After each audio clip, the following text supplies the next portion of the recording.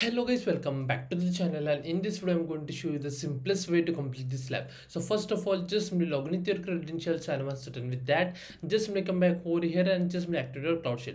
It will take a couple of seconds. Meanwhile, in the description box of this video I will share all these commands. So basically what you do, you have to come back to the lab instructions and just simply click on the task number 1. Just simply scroll down over here, and from here you can see this zone. So just simply copy this zone carefully, copy like this, come back over here and just simply paste over here like this way, and make sure that there is no extra space after equal to. Now just simply copy all this command like this way, copy like this, come back over here, paste, hit enter, wait for a second, and then just simply click on this authorize over here. Now you have to just simply wait for to this command get execute, and once it's done, you are done with this lab. So just simply wait for a couple of seconds over here.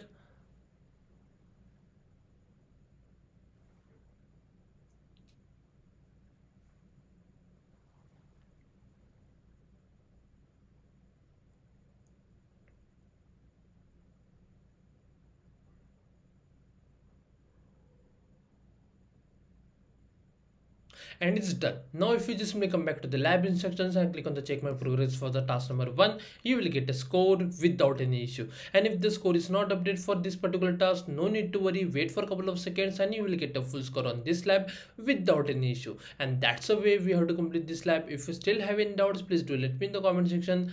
Thanks for watching and have a good day guys.